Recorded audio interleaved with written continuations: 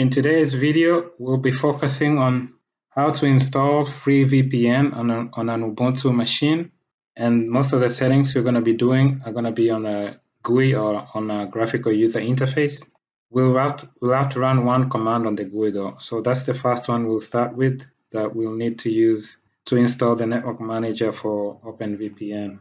So we'll go to it, we'll open the terminal so we can run that one command.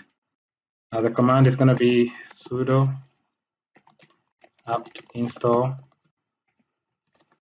-y openvpn network -manager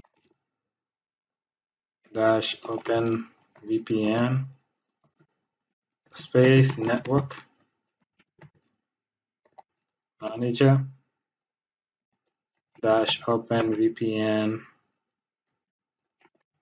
-openvpn genome.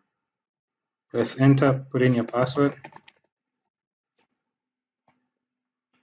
Now I had already installed this earlier, so it's saying that the network manager OpenVPN is already at the newest version, and so is the network manager OpenVPN genome. So this one were not installed. So that's it. That's all we need to do on the terminal. The next thing we need to do is open the browser so that we can download the VPN, free VPN. So you can Google for free VPN book, OpenVPN, and then we'll scroll down. You have 4 different tabs. We want to go with the OpenVPN tab. Here is a list of the different bundles that are available.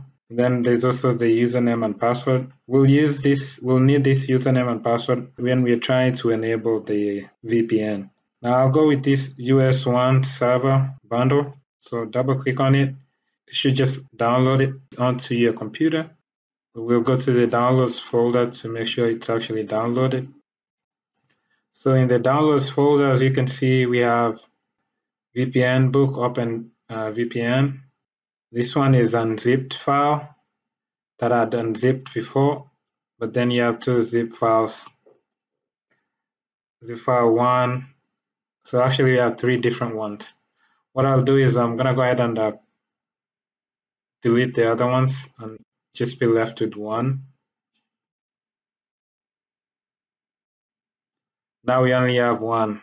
What we need to do with this one is we need to unzip it. So right click it, say extract here, and we should get this new folder, which if we click we'll have 4 different files. So we'll need to import one of these files from the GUI when we are looking to enable the free VPN. And that's the next step. You can minimize this. At the top right, you see this icon here for your network connections. If you click on it, you see you have wired, connected, you have settings. Just click on settings. And then the new window that pops up, you have here an option that says VPN. So I already have one that I created before. You can go to settings and I will remove it. Now I don't have any VPN. Now let's say this is your first time adding a VPN. This is what it's going to look like for you. So click on this plus icon, click on import file, go to your downloads folder, go to that folder we just unzipped, then select one of these 4 files. I'll go with this one. Then it's going to auto-populate all this information for you, the name, the gateway, authentication type. It's going to be using a password. So this is information we'll have to get from the website. So we'll go back to the website. And if you look at the bottom here, there's a username and the password. So we'll have to put in the username here, VPN book. So highlight it and copy it. Go back to your add VPN window, paste the username. And then you have to type in the password here. So back to the browser, So this one we can't copy it. We have to actually type it. So it's C9, C4. So C9, C4, and then B4A. B4A. These are auto-populated for us, the certificate and the private key. We don't have to change anything, leave everything else as at the default, and then click on Add at the top right. Now, to enable the VPN, we just toggle this to on. Before we do that, let's check our interfaces. We'll do IP address.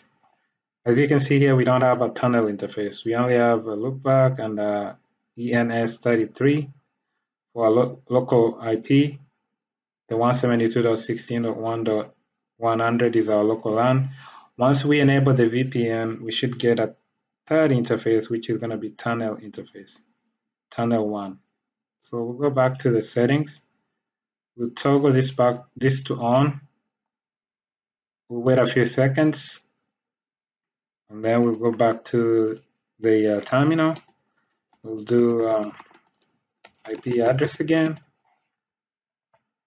And now we have a tunnel here, tunnel 1, which is a point-to-point. So this is our VPN tunnel, and it's got an IP of 10.9.0.38.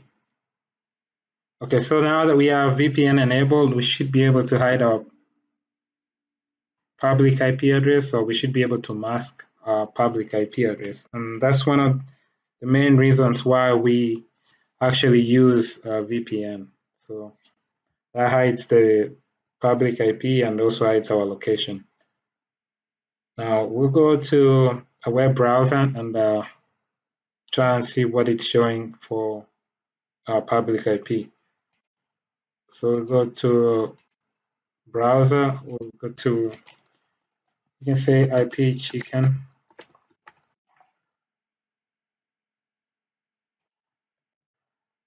And then we'll open this link saying our public IP is 198.7.62.04. And this is actually not my actual public IP address. This it's an IP address for us1.vpnbook.com. So this IP address belongs to the VPN, the open VPN book server. So that way we are able to hide our public IP address. So that should be it for this video. One other thing I could show is how to turn off your VPN. You can actually just close this. If you wanted to turn off your VPN, you'll have to toggle this to off. And once you come back to this and do IP address, this should go away, tunnel 1. Now toggle that to off, wait a few seconds, come back here, we'll do clear, we'll do IP address, we'll do IP address, and then we'll do enter. Now we are back to two interfaces, the loopback and the ENS33. The tunnel is gone and it's been disabled. That's all for this video. I'll see you all in my next video. Thanks. Bye.